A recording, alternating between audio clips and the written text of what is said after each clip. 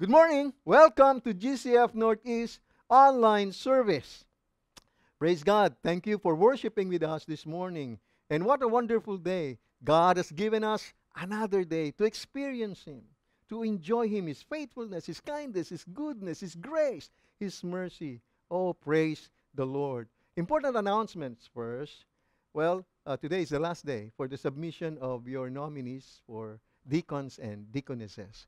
And hopefully, by the end of this month, the last Sunday of month, we will have our election, or the Sunday before that, we will announce the list of the deacons and deaconesses for our election.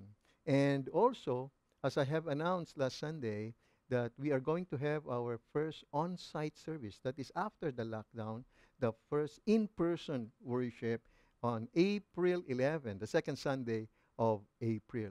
I hope that you pray for this, and by next week, hopefully this week, we're going to post guidelines in our page, and also those who are sick, those who are immunocompromised, those who are convicted by their conscience to stay home, you can worship with us via online.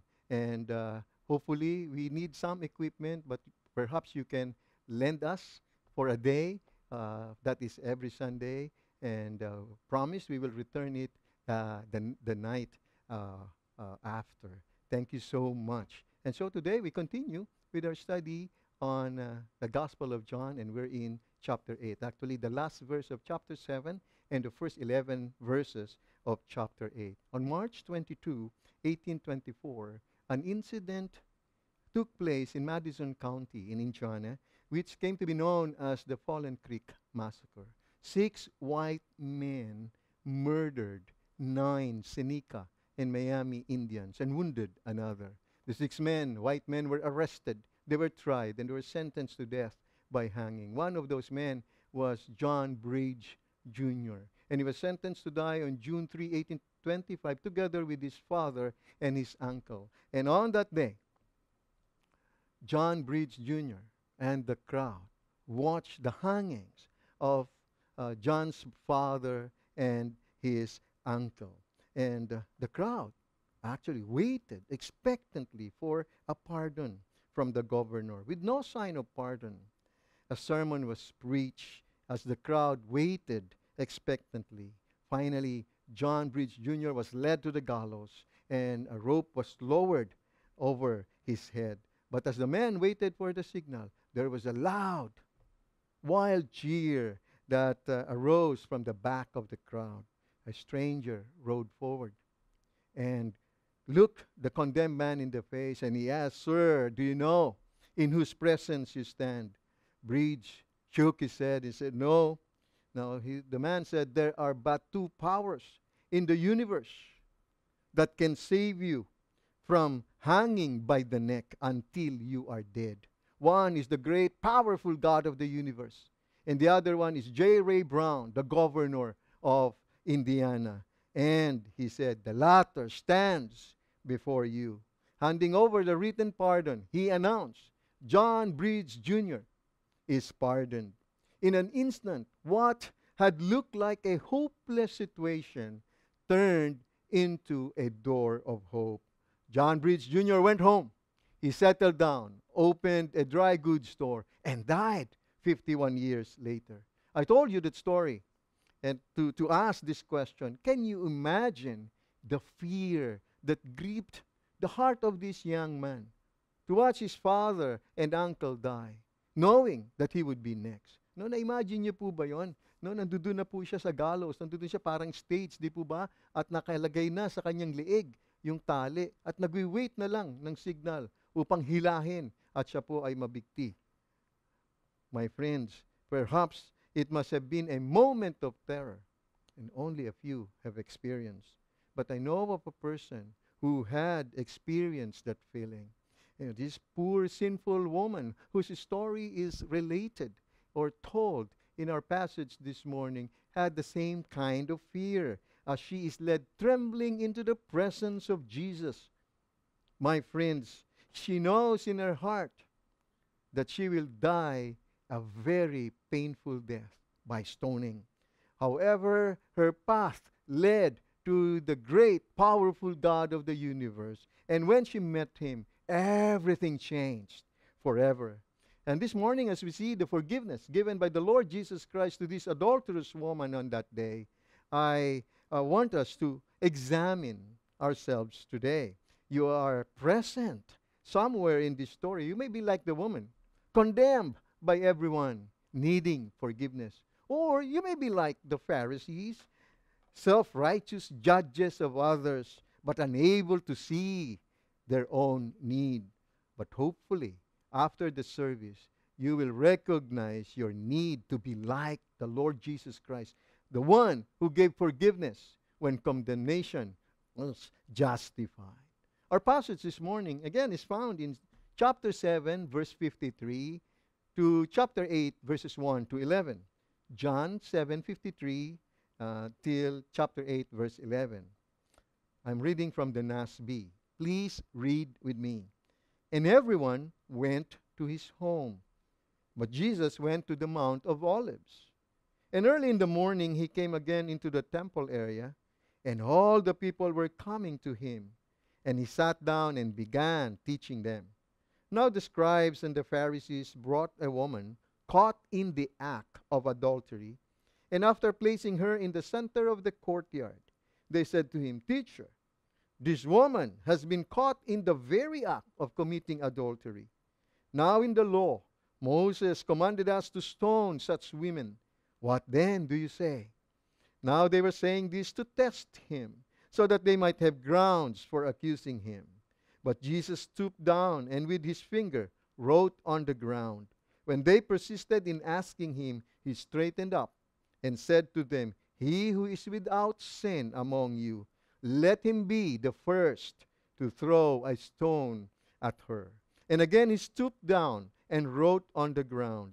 Now when they heard this, they began leaving, one by one, beginning with the older ones. And he was left alone, and the woman where she was, in the center of the courtyard. And straightening up, Jesus said to her, Woman, where are they? Did no one condemn you? She said, No one, Lord. And Jesus said, I do not condemn you either. Go from now on. Do not sin any longer. That's God's holy and inspired word. Let us pray. Our gracious loving Father, we come to you in the name of Jesus, our Savior and Lord. And as we pray to you, Lord, and turn to your word, Lord, that you would bless this congregation and everyone who is watching right now, that you would give them an open heart and reception to hear and to understand the word of God, and that the Holy Spirit would speak to them. And Lord, I ask that you would also help the preacher. And you know his heart that he is a sinner and he needs your mercy and grace. And I ask you to speak to him. You've called him. You've used him. Hear this prayer in Jesus' holy name, for his sake and our good. Amen and amen.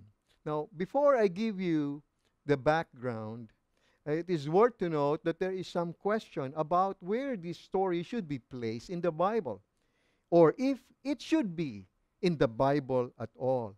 Most modern translations note that the entire story is absent from many old Greek manuscripts, the oldest Greek manuscripts. Some translations or translators put brackets around the story. Others, they put it in their footnotes, and others put it at the end of the Gospel of John. Looked at historically, some of our church fathers commented on it, but others, actually, they did not know the story at all.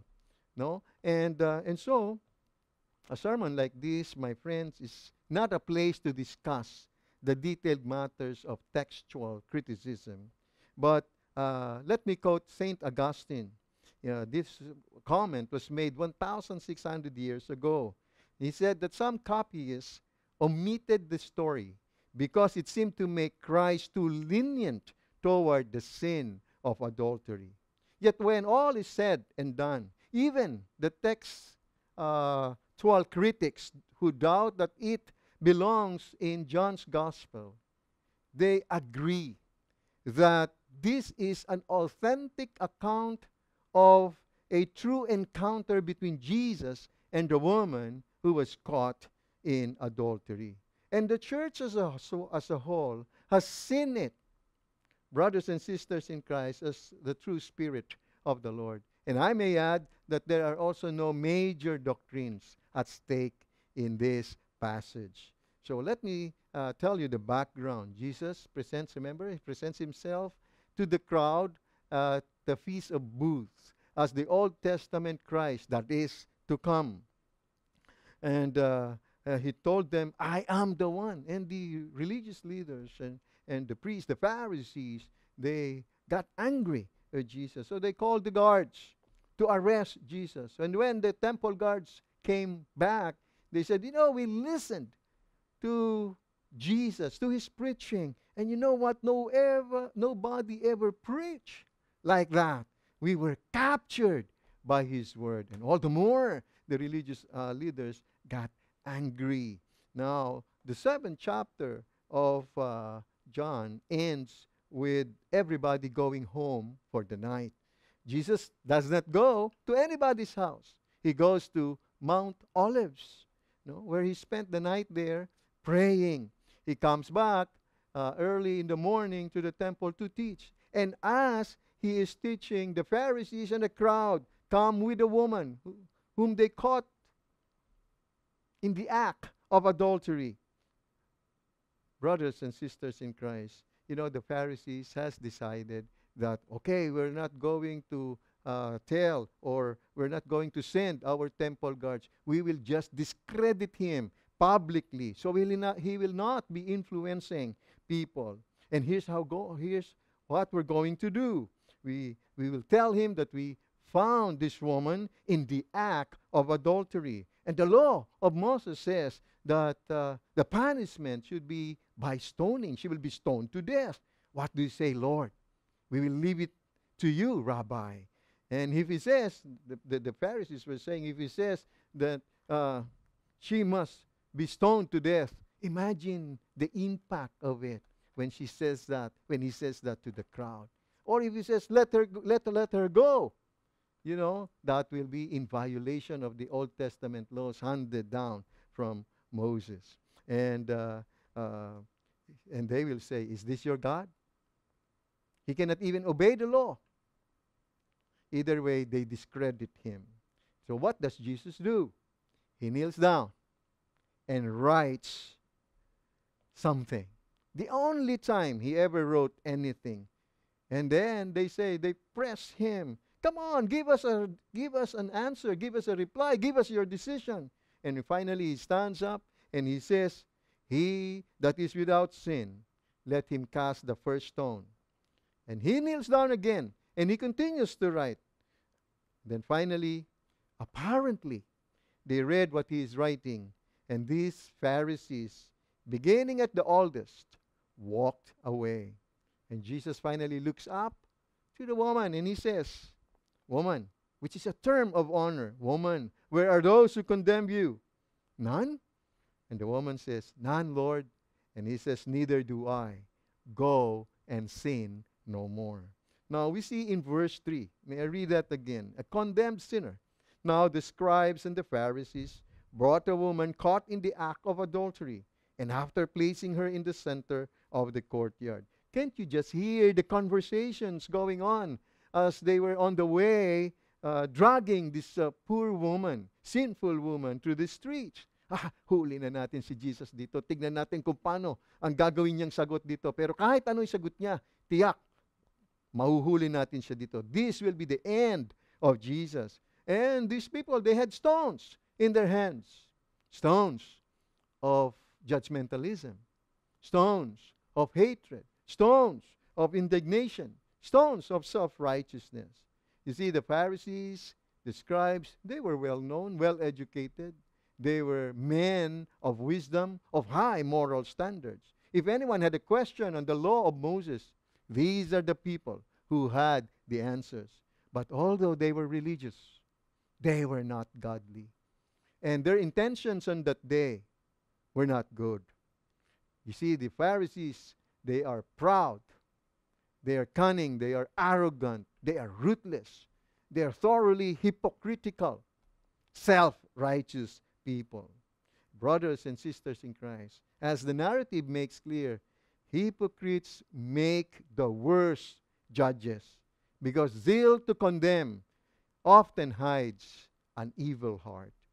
Now, these religious leaders brought, again, no, a woman caught in the act of adultery. In their haste to bring this woman to Jesus, they didn't give her sufficient time to get properly dressed as she is presented before the public. She was certainly humiliated by the public accusation and the disclosure of her sin. My friends, brothers and sisters in Christ, sin is indeed a shameful thing. No matter how skillfully it is hidden from the eyes of men, Jesus knows it all. And one day it will be revealed before all. According to Luke chapter 12, verse 3, it says, accordingly, whatever you have said in the dark will be heard in the light. And what you have whispered in the inner rooms will be proclaimed on the housetops. Now, listen, according to Leon Morris, to catch someone in the act of adultery so that it would hold up in a Jewish trial for execution was no small achievement.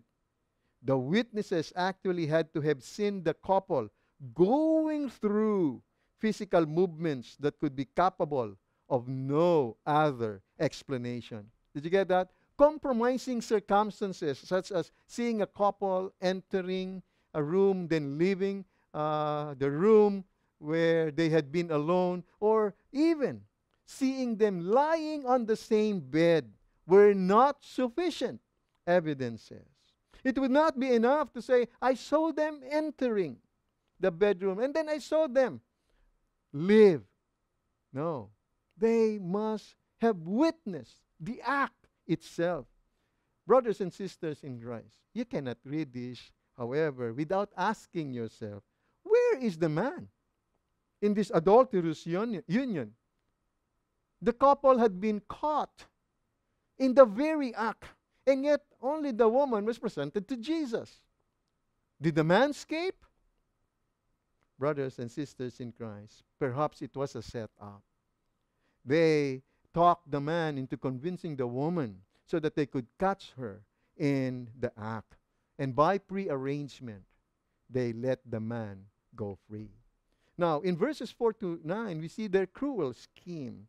Let me read verses 4 to 6 first. They said to him, Teacher, this woman has been caught in the very act of committing adultery.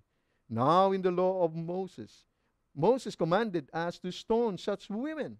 What then do you say? Now they were saying this to test him, so that they might have grounds for accusing him. But Jesus stooped down and with his finger wrote on the ground. My friends, John in this gospel exposes the very motive of the mob.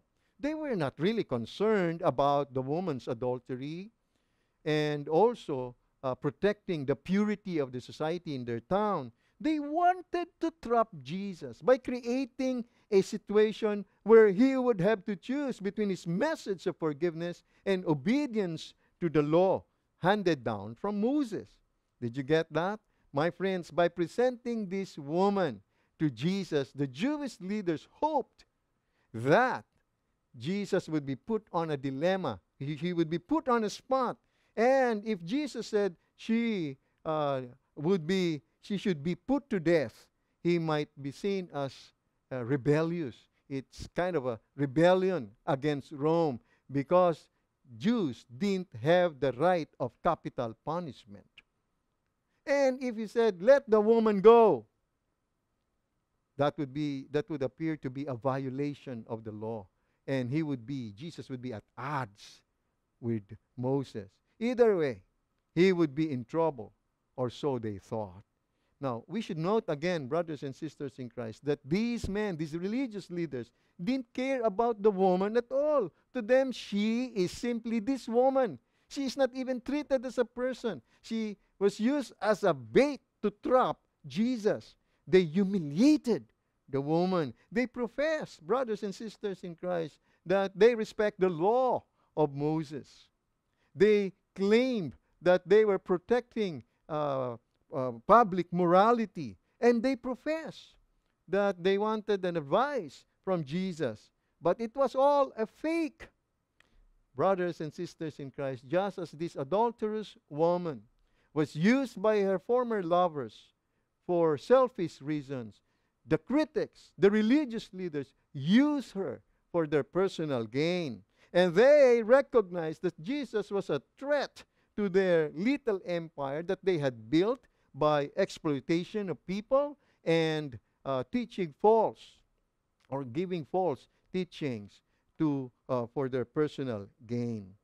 I was reminded of this. A classmate of mine now told me about this saying. He said, just because you blow out the candle of someone else, it doesn't mean or it doesn't make your candle shine any brighter. Let me repeat that. Just because you blow out the candle of someone else doesn't mean or doesn't make your candle shine any brighter. Brothers and sisters in Christ, you cannot build up yourself by tearing down someone. Jealousy will destroy your chance at success even before you even have the chance to get started. And these Pharisees, they wanted to blow out the candle of Jesus in an effort to make themselves look better or more spiritual. Brothers and sisters in Christ, let me ask you, does it disturb you when Christians badmouth other Christians? Does it disturb you when Christians badmouth preachers of the word?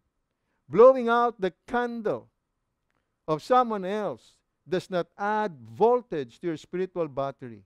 It actually drains it. Brothers and sisters in Christ, may we not be like the Pharisees who were guilty of pointing out the failures of others while ignoring their own in order to advance the invisible ladder of social status. May we not see people as tools to be used and discarded as needed to advance our personal agenda or personal gain. And in this passage, the woman was just a pawn for these religious leaders to be used and to be discarded in their attempt to trap Jesus. Now, not only the religious leaders were guilty of using the woman for their personal gain, they were also using the scriptures for their own personal agenda. These men were also sinning against the sinless Son of God. They weren't concerned about God's honor and about the holiness of the people among God's people. It just so happened that the law had given them a weapon to be used against this woman and against Jesus Christ. You know what? They were using scriptures to judge others, but not using the scriptures to judge themselves. And that is very common among Christian circles even today. People use the Bible for their own selfish ends, to judge others and to bring down their enemies. Now, don't get me wrong. I am not, nor does this narrative suggest that we ignore sin and its devastating effects on people's lives. But the Scripture teaches us, brethren, that using other people as a stepping stone for our success is offensive to a holy God. Using other people as a stepping stone for our personal agenda is offensive to our holy God. The most offensive sin described in this narrative is not the sin of adultery. It is the malice, the arrogance, and the innocence of the Pharisees of using the sin of another person for their personal gain while ignoring the sin that resides in their very own heart.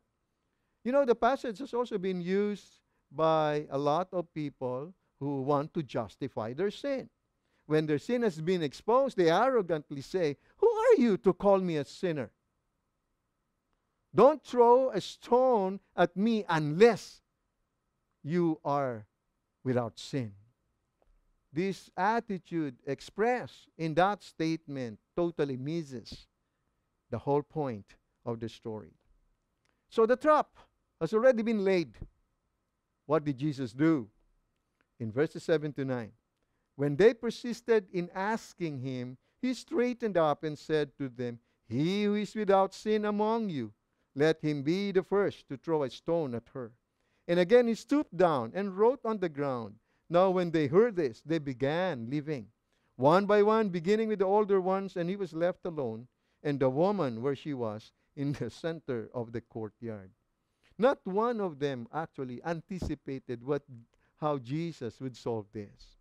You know, Jesus knelt down and began to write with his finger. Hindi po natin alam kung ano po ang sinulat ng Panginoon. Actually, no, yun lang yung time sa gospel na makikita natin that the Lord Jesus Christ wrote something. Hindi pa na-preserve. Sayang. No? Others, my friends, no, many have been intrigued by this, scholars and students through the ages. And others were saying that maybe he has wrote the 10 Commandments, which God wrote with his finger on the tablets of stone. Others have suggested that he wrote the names of the accusers with the commandments that they broke. For example, Diego, murderer; Diego, lying; Isko, coveting, like that. And various Old Testament scriptures have been suggested. Some have even suggested he wrote the local name of the pastor, the name of the local pastor, the name of the elder, the deacon, the Sunday school superintendent. Now listen, whatever he wrote, the Pharisees and the scribes apparently misunderstood him. They thought he was just stalling for time, and they kept pressing him. "Come on, give us your reply, give us your decision, answer us." And so Jesus stood up, and then he told them, he looked them right in the eye, and he said, "He who is without sin among you, let him be the first to throw a stone at her." Actually, the word that he uses is sinless. So he's saying, let him who is sinless throw that first stone. And brothers and sisters in Christ, the result is almost humorous. They are stunned. They were speechless. They were sure he was going to let her go. But instead, he completely upheld the law. Now he says in effect, yes, she must be stoned. She must be stoned. But I'm going to appoint the executioners. And they were shocked at his words. My friends, it is very important to notice that Jesus upholds the law. Many people take these words of the Lord Jesus Christ to mean that adultery is not is just a minor sin. Jesus upholds the law. Adultery is sin. It violates the marriage. It destroys society when it spreads and becomes commonplace. It wrecks homes. It injures innocent children. It attacks everything that God holds dear.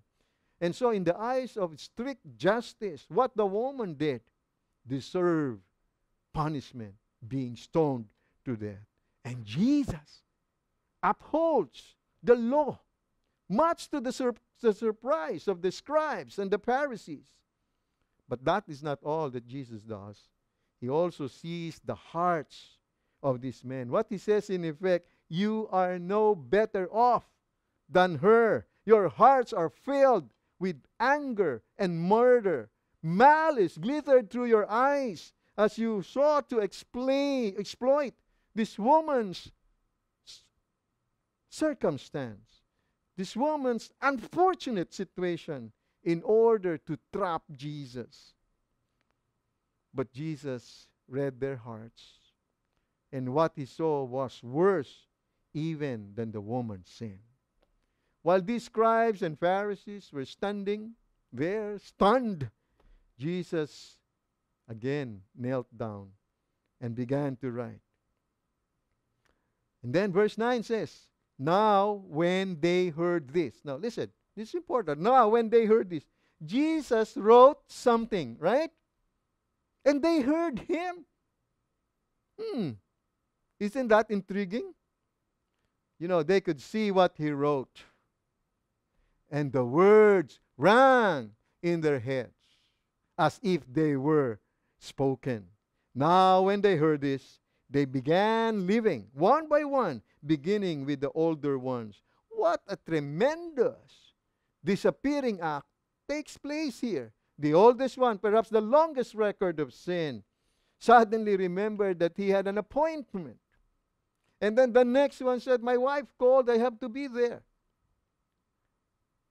And then the next, and the next, and the next. They disappeared one by one until no one was left but Jesus and the woman. And lastly, in verses 10 to 11, we'll see the complete salvation. And straightening up, Jesus said to her, woman, where are they? Did no one condemn you? She said, no one, Lord. And Jesus said, I do not condemn you either. Go, from now on, do not sin any longer. What a beautiful, wonderful picture. Do you notice how Jesus calls her attention to the fact that she has no more human accusers? Jesus has dismissed these judges because their malice disqualified them to serve. And then came these amazing words, neither do I condemn you. Brothers and sisters in Christ, Jesus has the only one. He has the right to condemn this woman. He was the sinless one, the one who fulfilled the qualifications to stone her. But he did not do so. Why? Brothers and sisters in Christ, it is clear that Jesus forgave her sin. Without forgiveness, justice must be satisfied. God never waves his hand and dismisses the sin as though it is of no account. No.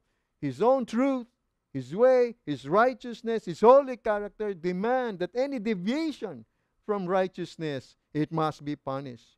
And so justice must be satisfied unless sin is forgiven. Maaari siguro magtatanong kayo, Pastor, paano pinatawad yung babae? Hindi naman nag-confess. Hindi naman nag-repent. Hindi nga nagsabi na sa story, I am sorry. Paano nangyari yun? My friends, of course, for the forgiveness of sins, there must be repentance. What God requires is acknowledgement of evil. There must be repentance. God cannot forgive sin until it is acknowledged. God cannot forgive sin which is not acknowledged. When you say, yes, I'm sorry, I did it, I was wrong, please forgive me, you were right, that is repentance. And forgiveness can come. But where does this woman do that? Saan natin makikita yon? The answer, my friends, is within her heart. We must remember that she is dealing with the one who knows the hearts of every man. He knows what is going on in the inner life, what is going on in the inner self, the inner intentions, the intentions of her heart, the inner thoughts. Jesus knew her heart. Somewhere in the course of this incident, she had repented of her sin. My friends, Jesus forgives her sin and then sends her forth to live a brand new life. Even though she is guilty, remember, she was caught in the act. By God's grace, she lives with a clean slate, a new life, a new power within. So what's the application of this story? First, Jesus' forgiveness of my sin is not limited by the severity of my sin. This woman who stood before Jesus and the crowd had just committed the act of adultery. The sin that she committed was one of the worst sins, worst crimes during their time. It was punishable by death. It ranked right along with murder, with witchcraft, and offering of human sacrifices. No matter how severe her sin was, no matter how severe your sin might be, remember this: God's grace, God's forgiveness is always greater. You see, some people will not come to Jesus because they think that they have gone beyond the scope of God's forgiveness. Brothers and sisters in Christ, if God can forgive that adulterous woman, if God can forgive those who put Jesus on the cross, if God can forgive me, He can forgive anyone. If you are alive, you are not outside of the reach of God's forgiveness. Jesus is the Lord of the second chance. Number 2, application. Let us avoid being judgmental, just like the Pharisees. And you know, we're guilty of judgmentalism when we treat suspicions and rumors as facts. Judgmentalism put opinions ahead of the facts. We must make a full, patient investigation of a matter to obtain clear proof. And we are also guilty of judgmentalism when we are quick to detect minor faults in others while being blind to our own graver sins. You see, judgmentalism is two-faced. In Romans chapter 2, verse 1, therefore, you have no excuse, you foolish person, every one of you who passes judgment, for in that matter in which you judge someone else, you condemn yourself. For you who judge practice the same things. And the third application, it's for saved people.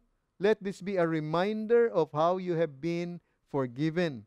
When we forget all about what we have been forgiven, we either fall back into it or we lose our love for the one who forgave us. Second, let it be a challenge to examine yourself. Ask questions. Are you living a life of sin right now?